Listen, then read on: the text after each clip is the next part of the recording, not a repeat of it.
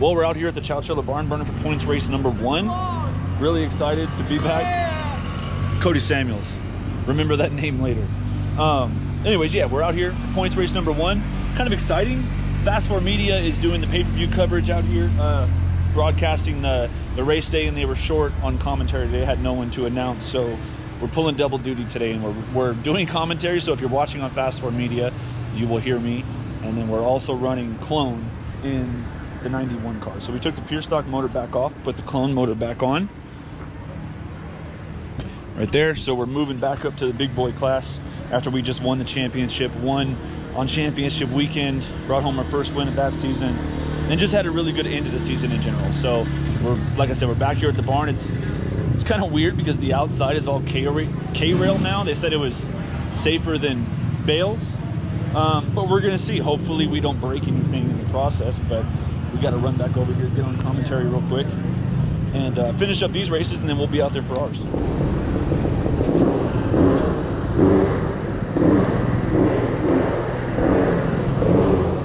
All right, well, we pilled drew in number 2. Well, whatever the number was, we go out second. And since there's 21 clones, they're splitting it into 2 groups. So it's going to be a group of 10 all qualifying against each other, and then there's a group of 11 qualifying against each other. So it's basically all-star Circuit of Champions format.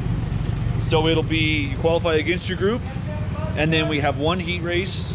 So it'll be a heat race of 10 since I drew a 2. So it'll be against the first 10. That sets up the heat race. You run your heat race, the winner and the fastest time transfers out and goes to the dash. They transfer top 4 to the show from the heat, and then the rest go to the B, and I think they transfer 2 from there. So it's a lot different format than what Hanford runs, but it's the same format, more or less, that Chowchilla usually runs. And also, I'm having a blast running commentary on the Fast 4 broadcast. But anyways, we're gonna push up now. I had to put a jack shaft on here. I wasn't really sure exactly what gearing to run. So luckily we get hot laps first, see what it does, and then make adjustments before we go out there for qualifying. So anyways, we're finally getting going. I'm excited to be back at the barn, and we'll see how we do.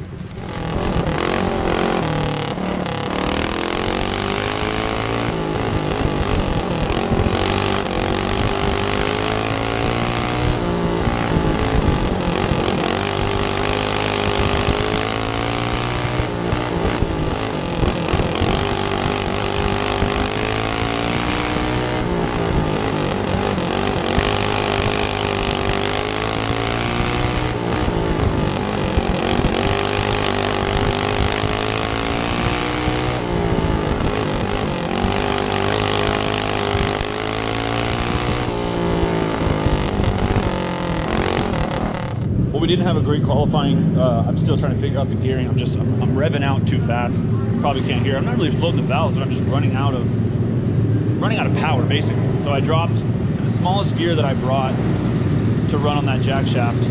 We're back out here working, running commentary for Fast 4 Media. Finish up the rest of qualifying, and we're about to head out to heat races. Should be starting like 7th or something like that, whatever it was. I didn't really care. I was kind of just frustrated with qualifying, but still, we're at the barn, we're having fun, we're doing commentary, we're doing work.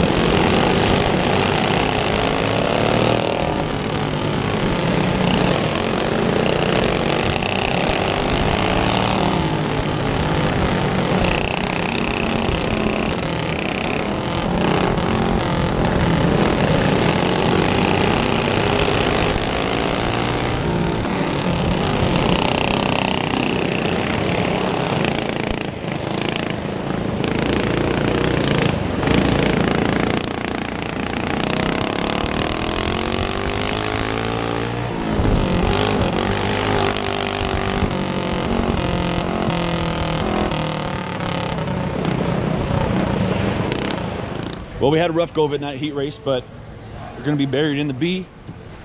I'm just happy to be back at the barn. And it feels like the old barn again. So I don't know, like I said, we're gonna be starting buried in the back. I think they're only taking top 2, so unless a miracle happens, this is probably gonna be the end of our night, but it's okay. Pushing up there now, we're a little bit behind running both things, but hoping for a little bit cleaner run this time.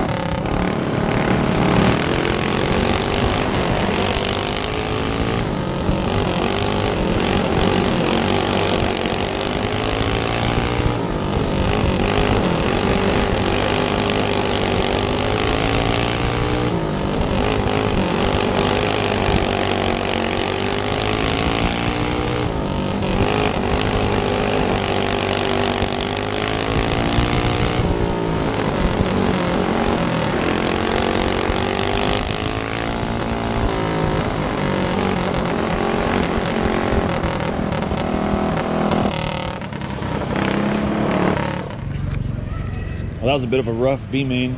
Got drove through a few times. I thought they were gonna call it there at the end and charge me with taking out the guy in front of me, but I was straight up off the gas. He was loose. I tried to check up, but I mean, I was too low. I was trying to make the move because I knew there was only about a lap left. They were transferring 4. We finished 4th. So we transferred to the A by the skin of our teeth. They took 14 and we are starting 14th. I'm a little bit nervous, but I will be happy if we can make it out in one piece and not completely wrecked starting in the back of this, because it's already been a pretty messy day. But regardless, we're gonna run back, jump on commentary for the couple mains before us, then go out there, run our main, like I said, and hopefully bring it back in one piece.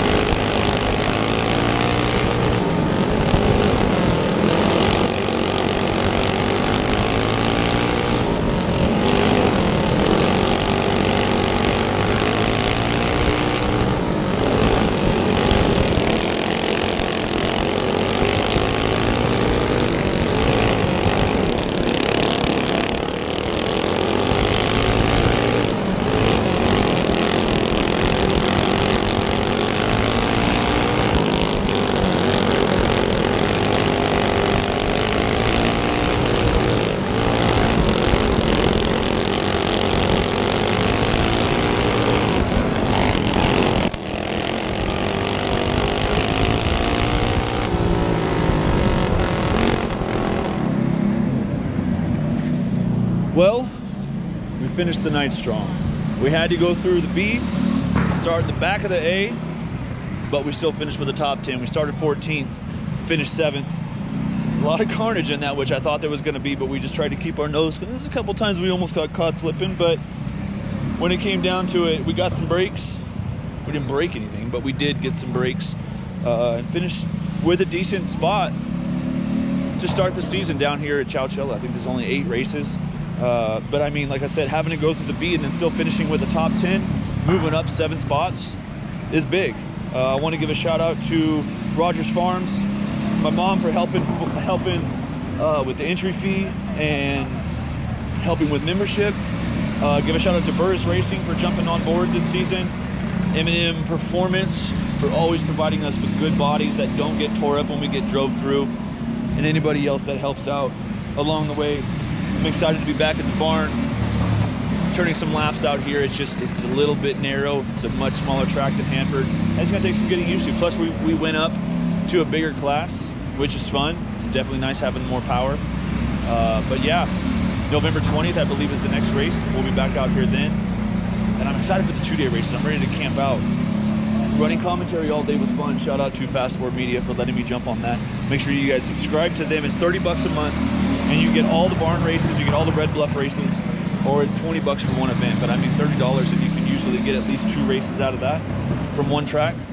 It's definitely a good value, especially compared to some of the other ones that are a little more expensive. But until November 20th, we're gonna go home, regroup, try to order some more gear so we can get the gearing right. But I mean, the cart fell fast, and I was happy with how the main event went. But until next time, make sure you like, comment, subscribe.